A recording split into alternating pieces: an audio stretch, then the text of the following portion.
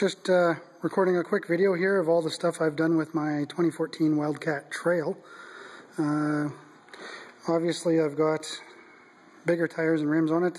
They're 14-inch rims, 28-inch Mega Mayhems, front and rear. On the front I've went with a 1-inch spacer and the rims have a 1-inch offset.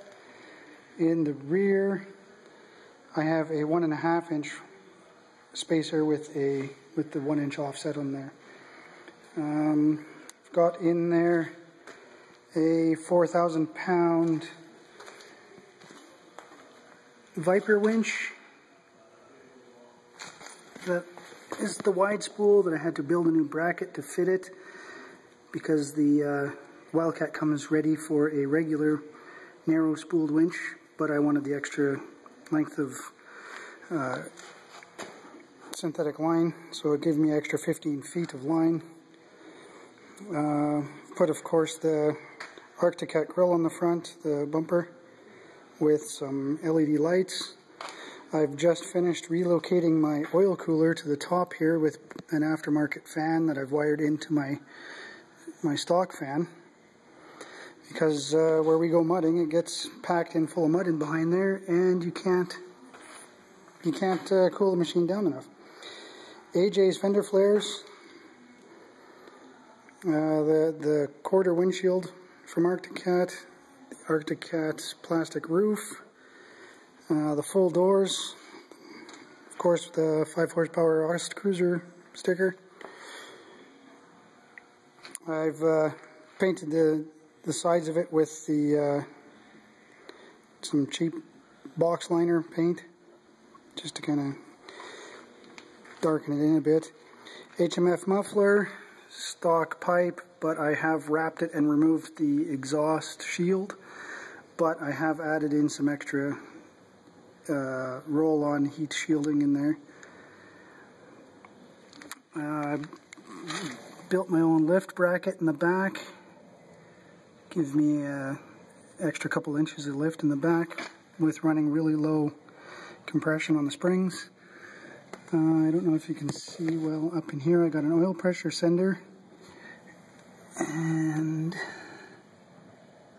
a low oil pressure shutoff that I've wired in, and I've got a braided cable line that comes all the way down underneath by the engine mount here, that goes into where there was an actual low pressure light switch, but it wasn't wired into anything, so I've placed that all in there. I've rerouted my tank vent that used to come out and just hang down here. It's actually gone across to the other side and up with the other stuff. Built my own rack for the back, storage of my toolbox and lunch kit and all that stuff, straps. I've installed my own Boss stereo system in the top. I built my own buckets, speaker pods. So interior wise, I've built my wife a piece of grating to put her feet on, so it's a little less tiring. She can rest both her feet properly. Over here I've got heated grips on the passenger handles for her for when we're out in the winter time. It works great. She keeps your hands warm. I've put the 1.5-inch risers in the seat. Just some aluminum channel screw into the seat and back into the bracket. Put a 4-point harness in for the wife as well. I haven't got mine yet. The beard harness. I do believe that is Pro Armor. Sorry, Pro Armor harness. Snorkeled it in behind my driver's seat.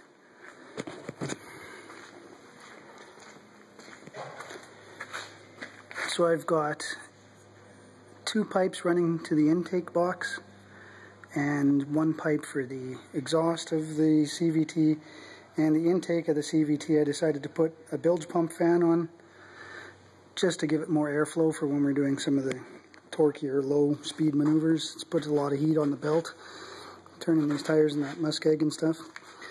So I've got this pipe here runs down and into the air box to give it a second breathing point, because you're dropping down from a 2.5 inch to a 2 inch diameter pipe. So I figured it'd be best to go with a second pipe. So everything's all up inside and in behind. I've put grease zerks on everything. Factory, it doesn't come with grease zerks. Kind of annoying. My outer bushing's worn out within, I don't know, 450 kilometers. So that was pretty shit, if you, my opinion.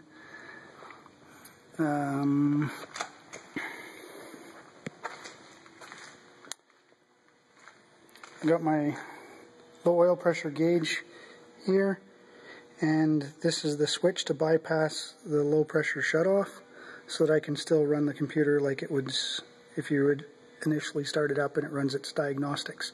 Otherwise, the low pressure sender just goes right to start. Got in an extra auxiliary 12-volt point here so we can run our heated seats in the winter. I think that's about it.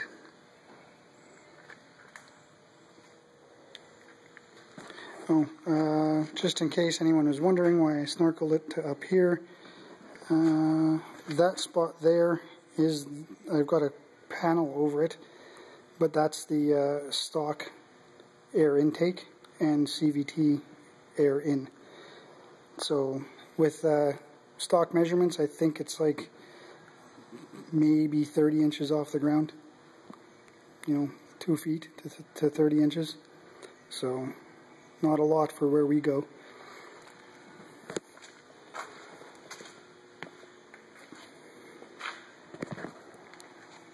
Alright, hope you enjoyed that. Any questions? PM me.